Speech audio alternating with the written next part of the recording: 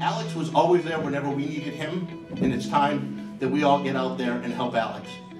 If you know Alex, you know he is a kind, thoughtful, caring person, and I would suggest to each and every one of you here that that's just what we need up on Beacon Hill.